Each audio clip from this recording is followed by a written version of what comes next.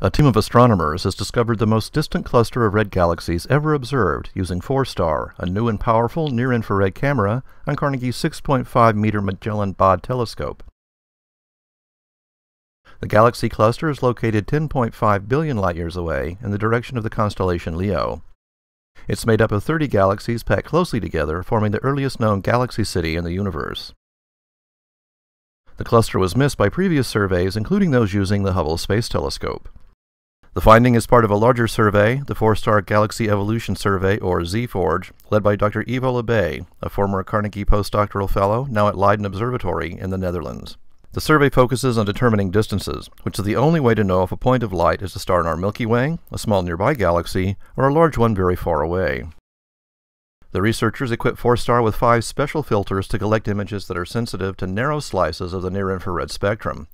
This powerful approach allows them to measure accurate distances between Earth and thousands of distant galaxies at one time, providing a 3D map of the early universe. The 3D map revealed the conspicuous concentration of galaxies that existed when the universe was only 3 billion years old.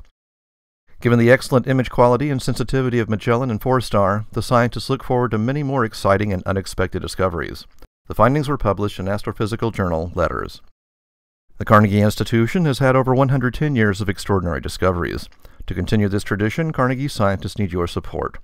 For more information about this and other cool science, visit our website at carnegiescience.edu. This is John Strom.